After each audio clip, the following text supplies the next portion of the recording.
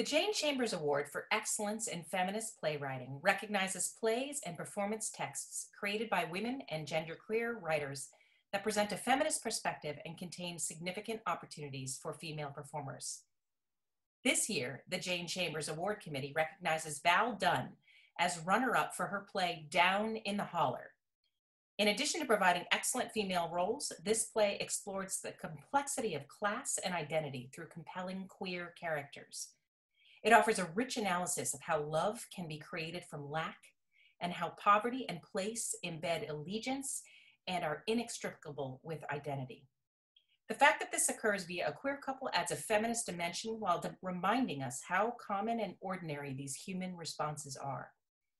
The structure of Down in the Holler is dynamic, and the transformational use of space as a dramaturgical framework is effective and exciting.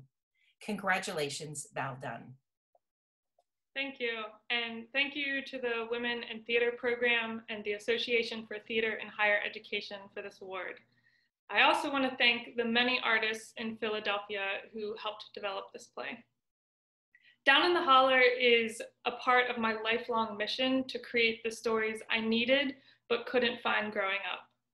Specifically, in this case, stories about rural queers. So I'm deeply grateful that the Jane Chambers Playwriting Award Committee chose to elevate this lesbian hootenanny of a play. Representation matters. The American theater has been too white and too straight for way too long. So as we plan our return to in-person theater, we need to include in our planning the transfer of power and resources to theater makers of color so that going forward, you don't have to be rich and white to see yourself reflected on the American stage or in the leadership positions that determine which narratives we present to American audiences. Thank you again for this recognition. Black Lives Matter.